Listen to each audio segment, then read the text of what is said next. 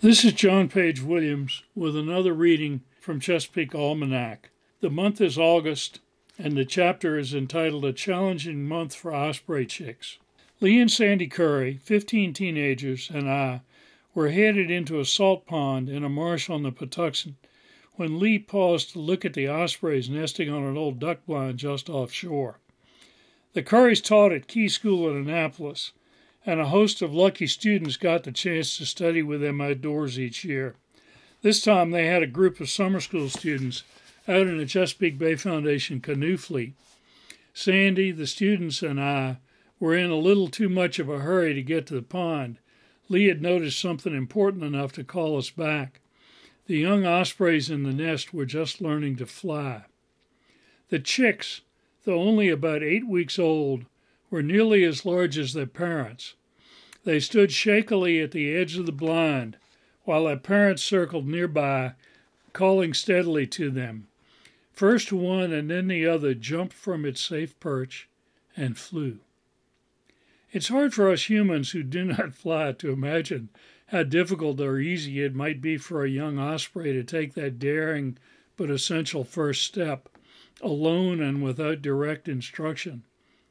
The stakes are high. The nest is usually far enough above the water for the young bird to be injured if it falls. Worse yet, a chick, after falling, is wet, vulnerable, and stuck at sea level. On the other hand, an osprey's wings are long, about a 5-foot spread, and built in part for soaring, so the young bird that spreads its wings gets lift immediately on leaving the nest. Then it can go on to learn the skills of climbing, maneuvering, and diving. It is this last skill that presents the biggest challenge. For a time, the parents will continue to bring fish to the young birds to keep up their strength while they learn to catch fish. Most parts of the bay and its tributaries are full of small fin creatures at this time of year. Silversides, killifish, and young spot teem in the shallows. Young menhaden swarm at the surface. Ospreys are beautifully equipped to catch them, but diving on a fish is a complex, carefully coordinated set of maneuvers. Watch an osprey dive. The bird cruises over the water, alternately soaring and flapping as it searches intently from an altitude of up to 100 feet. When it spots a target, it hovers briefly to get a sense of how the fish is moving and to assess its chances. A fruitless dive is a serious waste of energy, so the bird may decide to continue soaring. But if it decides the effort is worthwhile, it folds its wings part way and plunges headlong to the water, sometimes with enough force to carry it a foot or two beneath the surface. Because it dives head first, we human observers might easily conclude that it catches its prey in its hooked beak. But the osprey's beak is not as good for holding and grabbing. Instead, just before impact, the osprey drops its legs and sinks its talons into the fish. Rough surfaces on the undersides of its feet improve its grip. The bird is buoyant enough that it bobs up to the surface almost instantly, even if the prey is large. It reaches up with those long wings and grabs some air, laboring aloft with its catch. 10 or 20 feet up, it stops to shake itself and then flies on. Ospreys appear to make a practice of carrying their catch fore and aft, with one leg in front of the other, presumably to reduce the air resistance of the burden. Audubon painted one bird carrying a 3-pound gray trout this way. It is dangerous to speculate about what an osprey thinks, but the idea seems to make sense, especially maybe with an eel, which is a good and nutritious meal but an aerodynamic horror. An osprey's ordinary dive requires unerring aim and a keen sense of fish behavior. Even so, it has another fish-catching maneuver for small prey that may take even more coordination.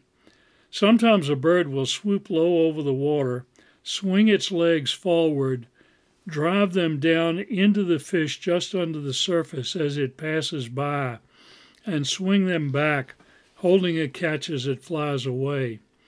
The osprey should feel some kind of satisfaction in pulling off this trick. It's too fast for us to see in the naked eye, but truly impressive on stop-action photography.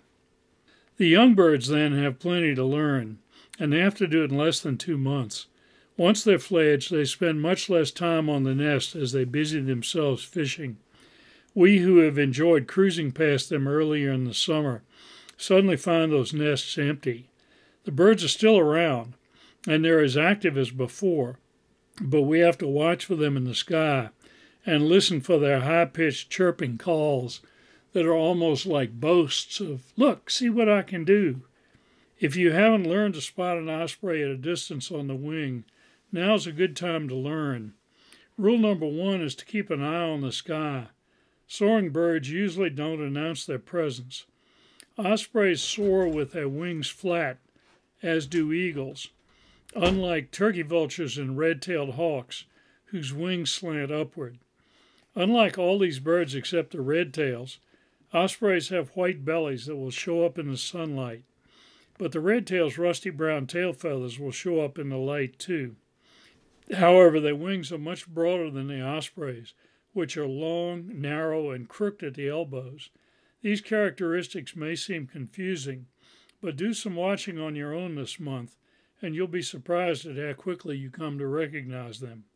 Again, look for the osprey's narrow, flat wings with crooks at the elbows, and for the white belly on the bird that seems to be dark otherwise underneath.